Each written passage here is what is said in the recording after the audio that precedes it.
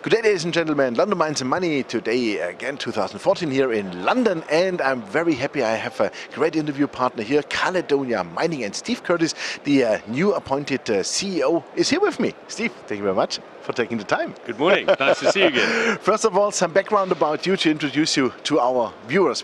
Everybody knows Mark Lemons, yes. Of course, your new CFO, yes. And just some words about you. Right. I joined Caledonia in 2006 as on the finance side as CFO. I was appointed to the board in 2008, and yes, in the last 10 days I've been appointed as CEO. So I've worked alongside Steph Hayden, our previous CEO, for all that time, and got to know the particular asset that we acquired. I was born and raised in Zimbabwe, so I know Zimbabwe extremely well. Oh, so we can say you are Zimbabwean? I am Zimbabwean. Wow. I am Zimbabwean. Fantastic. Although I live in Johannesburg now. Okay. Yeah, I've spent most of my time in the finance world. Prior to joining Caledonia, I did run a German paper company in South Africa, Specialty Papers. And prior to that, I was in the stone crushing industry for the aggregate sector. So numbers are numbers. You can apply them. But I've been in a number of roles, both managerial and just pure finance. Yeah. But I must say this is an extremely exciting business to be in, and especially that we've got such a good asset. Yeah, it's a absolutely. Good time. Good asset. That's one of the keywords I want to really touch in. You brought this morning, I think, already your new PEA out for the blanket mine. That's right. And I saw an IRR of 267%. So you are sure there's no mathematical incorrectness or something? I've never seen this before. No. We are sure the number is right. Yes. It was independently calculated. Yeah. We have had chats with a few other people who have been also modeling on us, and they have also arrived at very, very good IRRs. And the reason that we're very comfortable with it is that we have looked at opportunities in Zimbabwe and in the Southern African region over the last 15 to 18 months. Because we're a single operation, and it would be nice to either diversify into other commodities or other regions. Like a risk reduction also. Exactly. But we never found anything where the numbers produced the return that we could get knowing our own asset. The biggest advantage of the asset that we have is, number one, it has got a metallurgical plant that has got excess capacity. We're using about a third of the capacity of the plant. Wow. And it was developed from a big mining perspective by the predecessors who owned the mine, well thought out, well designed, and our previous chief executive spent an enormous amount of time and effort and fine-tuned that plant. So the advantage we have is that we have got a processing plant that can just be fed. And what we're focusing now on is investment in developing the mine and the infrastructure of the mine, going deeper and improving the logistics on the mine, and that's why we get the returns. Yeah, and deep costs, of course. Absolutely. Yeah. The mine is also very amenable in the fact that going deeper is not going to add to the costs in any dramatic way. And we are still relatively shallow in terms of Southern African mining. Absolutely, yeah. And so we also understand that blanket mine is very sensitive to production volume.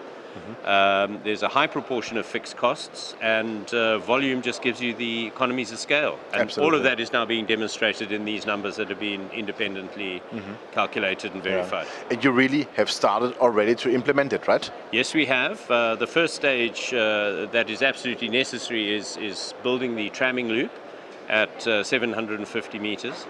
That sorts out the logistics, whereby we eliminate some of the bottlenecks, where if we wanted to do development, you've got to move waste.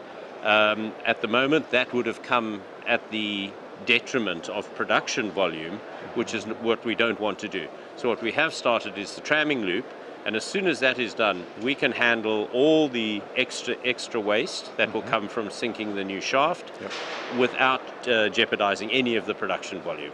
So it's a very well thought out and sequenced and planned development program over a manageable period of time. And will it also, for the volume, let's say, of your produced ounces, will it kick in already next year? We will have a fairly flat production profile in 2015 because we need to get the underground logistics in place. So we won't see anything dramatic next year at all. So you can sell between 40 and 45,000 ounces? Exactly. Thereafter, it'll probably get closer to 50, and then it jumps quite nicely up into the 60s, and then it goes up to the 70s, and that's when the logistics are in place, and we've got deeper, and we've sunk the new shaft, and we've just opened up very many more working areas. One of our constraints at the moment is flexibility. All grades change, and we don't have the flexibility right now that we would like. But with the housekeeping work that is being done at the moment, that flexibility will be created, and that's where we'll see the benefits of increased volume. Fantastic. You already told your shareholders that you will at least pay until October 2015 this dividend. It might be understood that afterwards we don't know what is coming up, but I have a good feeling that this dividend will be kept, of course, because it's only $3.1 million so far per annum. That's like, couldn't say nothing, but it's really a low portion of your profits you are generating. What are your thoughts about 2016 and onwards? Because when I understand it right, you will make a lot more profit, a higher production, lower costs, so there's room for an increase maybe? We definitely recognize the value in the dividend, and we have got a clear focus about looking after shareholders. We have to be cognizant of the fact that we are price takers in terms of gold price, and the gold price is volatile. Absolutely. So we know that our treasury can afford the dividend. It is well covered, 8 times covered at current level with the cash that Caledonia has. We are being conservative in our projections around dividend. Our yield of 8% is already very attractive. If that yield got pushed higher and higher, we may look desperate. We may look like there's something wrong. So we will manage the cash. We recognize the shareholders want to get a return. At the moment, we can self-fund everything we need to do. That's important. And that's really important for us, so that we're sharing in the development costs of Blanket Mine. We will be looking after the Caledonia shareholders and the Blanket shareholders. But we will continue to be conservative in our projections around dividend policy. Perfect. And I'm sure you'll understand in the current environment. Absolutely, that's no question. That's what I was asking for. Fantastic. Yeah, then let's keep fingers crossed for next year. All the best for implementing your plan. And I would say after the independent PEA, it looks outstanding. Now it's up to you to deliver the numbers. We have to deliver, and I think what's nice is that there's an absolutely clear focus. This is a big project. It's bigger than anything we've done at Caledonia and at Blanket Mine before, but we've got the right skills, and we are we're very positive and completely focused on one project because it's in the best interests. Yeah, and who knows what comes in the future? Because you generate a lot of money in the next years. Exactly. Great, Steve. Thank you very much. All the best. Thank you. Thank you. Ladies and gentlemen, it was Steve Curtis, the CEO of Caledonia Mining. Well, you heard it, 267% IRR. That's really outstanding. Honestly, in my career, I've never heard an IRR like this. So, yeah, it's up to them now to deliver this IRR and to make the best, as he said. They take care of the shareholders, they think about the shareholders, and the dividend is already confirmed until end of 2015, and I think afterwards we will see at least the same dividend and maybe a higher dividend, we will see. And yeah, Merry Christmas, thanks and bye-bye from London.